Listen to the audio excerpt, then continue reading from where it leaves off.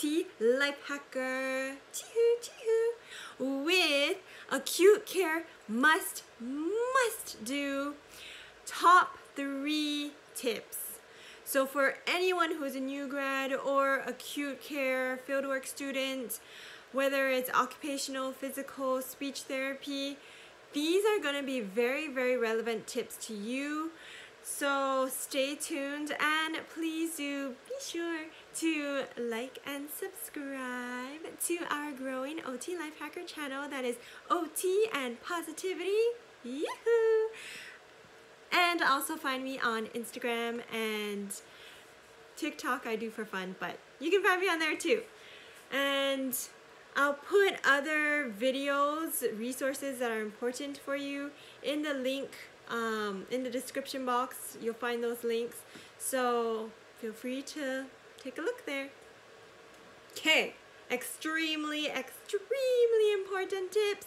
Starts us off with, I'm sure if you did your fieldwork in acute care, or even if you're starting off and people are other therapists are showing you around, precautions are going to be a #1 big thing. Safety tips. Say for example the patient had just had surgery, whether it's hip surgery or heart surgery.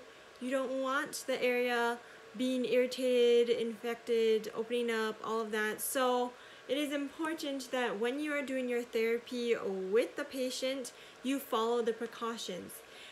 And I'll have a video to come that goes into the depth of all the things you need to know about precautions, the brace, the doctor's orders, this one right here.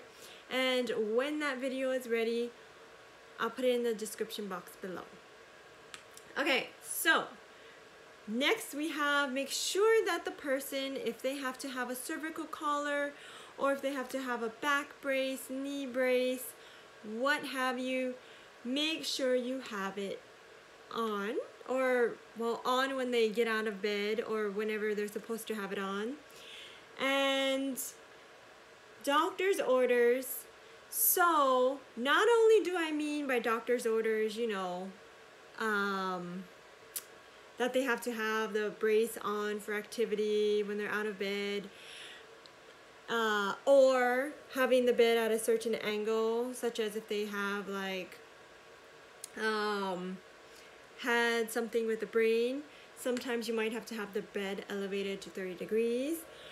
And so I also mean, look at the nutrition part. Look at the dietary restrictions.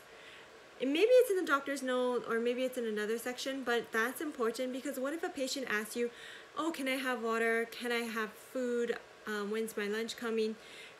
Sometimes they might not know that they're not supposed to have food, and you might accidentally bring them something to drink or eat. So be very, very careful with that one. And then set up the room and equipment and catheter, internal or external. So by that, I mean, make sure that the room, if you have lines and wires, say for example you have the telemetry, you know, for measuring the oxygen and heart rate and all of that, blood pressure, all of that attached to it, there's going to be a lot of wires you have to fumble with. So, well, rather than fumble with it, have it all set up before the person gets out of bed. So that means moving everything to where they're going to get out so they don't get tangled in the wires when they get up out of bed.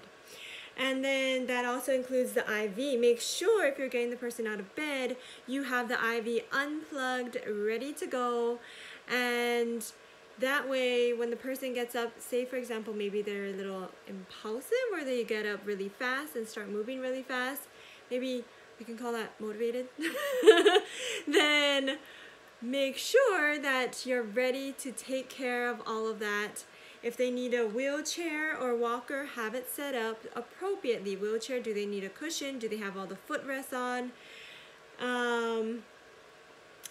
The walker, is it set to the appropriate height for them? Ask them what's their height. And you know, if you're still new, you'll kind of get a sense as you get through more and more over time, you'll get a sense of what height fits with what level on the walker.